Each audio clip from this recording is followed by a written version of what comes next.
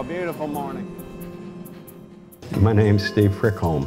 I work at Herman Miller, and I've been there for 42 years. I'm Vice President, Creative Director, but I usually tell people I'm just a graphic designer. Currently, we're at our residence in Belmont, Michigan, which is 20 minutes from downtown Grand Rapids. It's peaceful and restful out here in the spring. I'll hear the birds. In the wintertime, when there's, a foot of snow on the ground, and the stars are just out and up, and the Big Dipper is just really nice.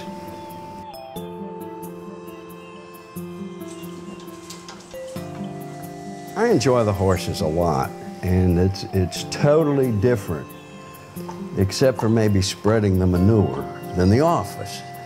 It's quiet in the morning. It sort of puts my mind, in a good place. Oftentimes, if I have a design problem that I haven't quite solved, it just snaps, and I might have an aha. I'm glad I don't work 24/7, because it's the breaks that allow my mind to refresh and regenerate. Well, when I joined Herman Miller, it was 1970. I was the first internal graphic designer. Sometimes it's easy, sometimes it's hard. Sometimes it takes forever, sometimes it never happens. Let's face it, we all have stuff in the drawer we don't want to show anybody. And then there's the other stuff that museums accepted into their collection. It's terrific. As a graphic designer, my work is static, unless I'm working on a video. So performing arts, I